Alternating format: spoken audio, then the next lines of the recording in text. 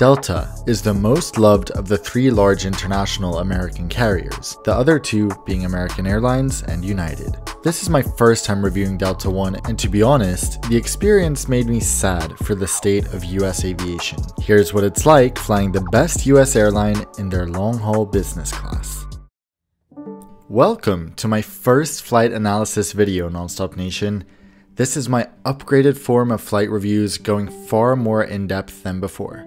Today's flight will take us from New York JFK to Bogota, Colombia. The flight is about the length of a transcontinental flight from New York to Los Angeles, taking around 5.5 hours. Delta is one of the best deals on business class in the world on this route. I'll tell you all about how I paid, how much I paid, and how you can book it after I show you the flight experience. As always, all my tickets are paid entirely by me. My flight was operated by Delta's Boeing 767-300, most of which are 20 to 30 years old, which usually isn't a problem for Delta since they love giving facelifts to old aircraft, but apparently not so much with these ones. They have 34 767-300s, making it their main wide-body airplane, and it's the backbone of their JFK long-haul fleet. Now, some may say this is not a fair look at Delta's current business class product. After all, they have Delta One suites on some planes. I disagree. This is not only a good look into their cabin maintenance, which will be the same on other aircraft types as well, but also into the soft product like food and service. Delta is planning to keep this aircraft in their fleet for at least another 4 years, so millions of passengers will potentially be flying these in the meantime. My flight was departing just before 1 p.m, like 1 minute before 1 p.m. Why do US airlines have such weird departure times? I don't know. But I could find out and answer it in a different video. The flight was leaving from Delta's hub at New York JFK, one of 3 large airports in the New York area. On this day, I decided to take an Uber since I had a 20% off coupon, so my trip ended up costing $65 from Manhattan. Normally, I take public transport though, which is by far the most reliable way of getting to JFK, especially during rush hour. You can either take the Long Island Railroad from Penn Station at 34th Street, or the subway from wherever you can catch the A train. Both options will cost around $10 all the way and connect at Jamaica Station in Queens. Once you get to Jamaica, you connect to the air train to JFK, which stops at all terminals and leaves frequently. The best part is the beautiful tarmac views you get of the airport. I don't have any good footage of it, but trust me. So JFK has some of the nicest and some of the worst terminals in the US. Luckily, Delta flights depart from Terminal 4 at the moment, which is excellent by US standards. Time to fly, let's go! I have new transition shades that I'm trying out, and it's very weird when they're suddenly dark and you're indoors. Delta has a nice premium check-in facility, but keep in mind that most global airlines with separate check-in facilities for premium passengers go much further with design and comfort. Nonetheless, this isn't bad for JFK. The lady checking me in was a quintessential New Yorker, which is a perfect way to say goodbye to my second home, but I'll let you guess how the service was. Once through security, I took a quick stop at the Delta Sky Club to print some documents. This lounge is huge, and I like the atmosphere.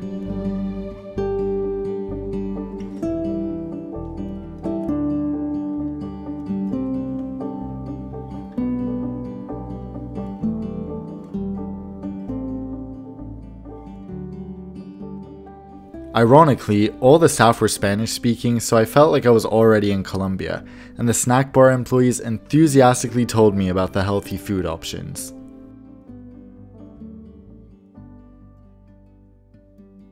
Oh, stressful. I printed something in the lounge, which was actually quite easy once you figured out how to use the printer. Now heading to the gate to fly this Delta 767 and Delta One straight south down to Bogota. Now, welcome on board Delta's 767-300.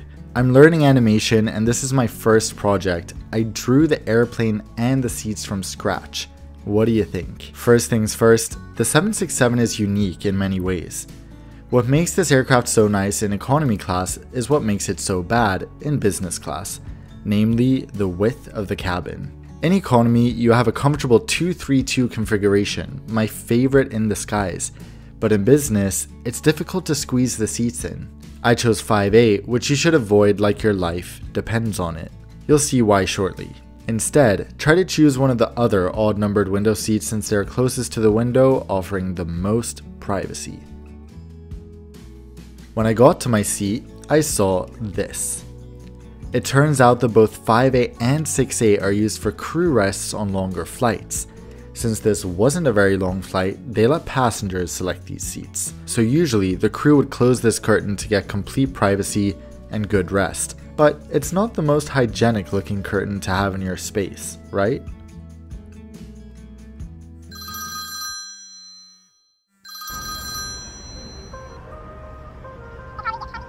Hi, Vincero, what's up? Oh, you want to sponsor a video? What's the occasion? 15% off everything? When does the sale end? February 14th? That's tomorrow, so my viewers only have 2 days to get their stuff. I have to tell you while I have you on the line, I really love my Vincero watches, especially my new Chrono S Gold Reserve. The quality is just unmatched at this price. Wait, I have a 5-year warranty on this watch and all watches I buy from Vincero, and a 365-day return policy? Okay, I'll tell my viewers in Nonstop Nation that you have several new colors, designs, and even blue light blocking glasses now.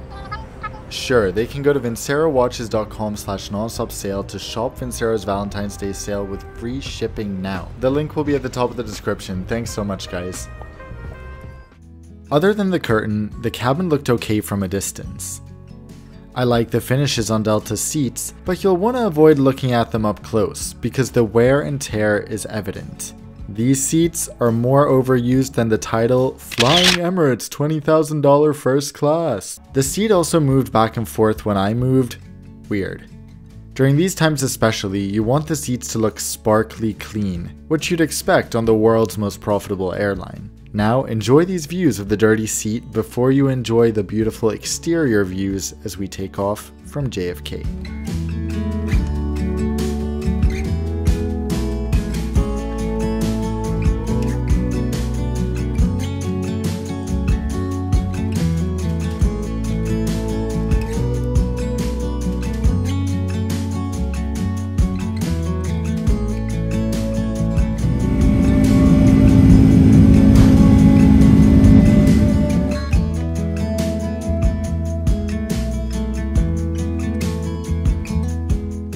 After takeoff, the crew came around with a tray of amenity kits in purple, grey, and black. I chose the kit in purple, which was well stocked. I really love the mouthwash and hand sanitizer. A large toothpaste is also handy for short trips, but it's kinda weird to have such a small toothbrush accompany it. Overall, this is still one of the better business class amenity kits out there. I'll be selling Oscar's grey unopened kit on my website if you want one. All the profits go to a coral reef farming charity, but there's only one kit available. The link will be in the description. Now, who's hungry? I was famished when boarding this flight, so I was excited to eat. Luckily, the meal service was in full swing just 20 minutes after takeoff, with all dishes being served on a single tray. There was no menu, but the regular options I overheard were either a turkey or caprese sandwich with potato chips. I thought it was strange to have a sandwich as the main course on a flight scheduled at 6 hours. Surely COVID can't be an excuse to serve a sandwich if they're serving a meal anyway. My vegan meal was a grilled tofu sandwich without the potato chips. The bread was soggy and, unfortunately, disgusting. It literally makes me nauseous thinking about it. Just no. An important part of any long-haul flight is the in-flight entertainment.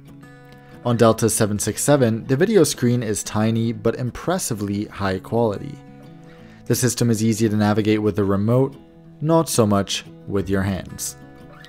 The selection was also quite good, and I especially liked that they had several episodes of many of the classiest TV shows. It always confuses me when airlines just take one random episode from the 5th season of a show and call it a day. As a fan of the fine arts, I was thrilled to see they had 5 episodes of Bob's Burgers, which kept me entertained. The accompanying headphones, which were handed out during boarding, were comfortable and high quality. Then, it was time to work, which meant it would be time for a nap 5 minutes later, and sure enough, I was ready to take a nap at 3 PM New York time. Now, I'd been warned about the foot area being tiny on Delta 767s, but I didn't expect it to be this small. Basically, don't expect very comfortable sleep unless you're under 12 years old. I managed to find one decent position on my side, but then I couldn't really move at all. I was so confused because Austrian Airlines has a seemingly identical configuration, but I just found their seats so much more spacious.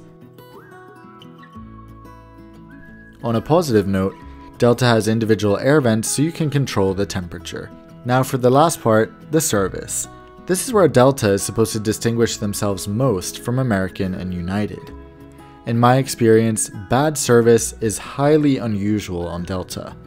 However, remarkable and memorable service is unusual as well. The crew would respond to the call button by coming over and saying, "Hi there," which made me giggle. One major cabin crew hack if you want to reduce the amount of service you have to do is to turn off all the cabin lights and crank up the heat to make the passengers pass out. Try to notice if the crew does that on your next flight because it's almost guaranteed on US Airlines. Shortly after my nap, we started our approach into Bogota.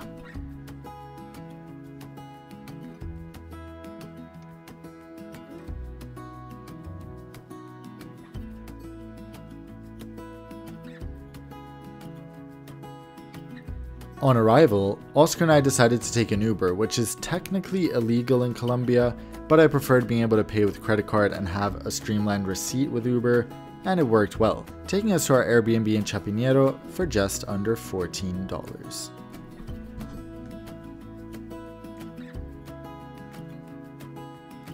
So by far the most common question I get is how I pay for all my business class tickets.